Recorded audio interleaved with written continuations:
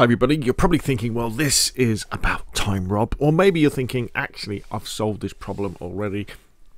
Finally, I've got around to uploading a cfgweather.xml so you can upload it to your DayZ console or PC, PlayStation or Xbox, Livonia, Chernus, or basically any other map server, so that you will have, if not good weather all the time, you won't have any rain. Now, I've tested this quite a lot on my servers and it appears that the rain doesn't come back.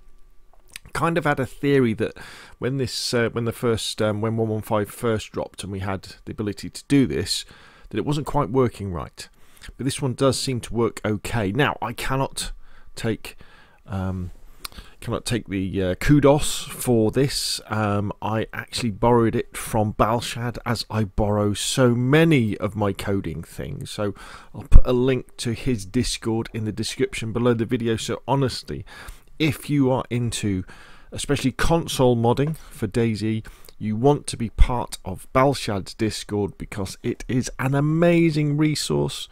He has tutorials on almost anything you would want to do, and I use this as a reference myself. So when I think, oh, how do I spawn an NPC in, because I can't quite remember, because you know I'm getting on a bit, I come here and I look down and I often discover new stuff that I didn't know you could do.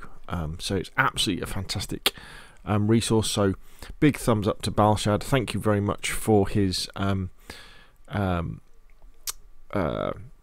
cfgweather.xml file. It's very, very good. It works. What more can I say? So how do you use it, you're saying? Stop blathering. How do you use it? Well, in the description below this video, you'll see a link to my GitHub.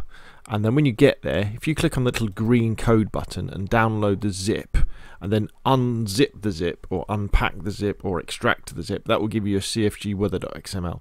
Then all you need to do is go to your server, go to the file browser, go into the mission folder for the mission your server is running, so whether that be Chernus or Enoch if it's Livonia, or one of the others if you're on PC. And then in the main root directory where the cfgweather.xml is, you just go to the bottom and upload that new file on top of the other one and just restart it.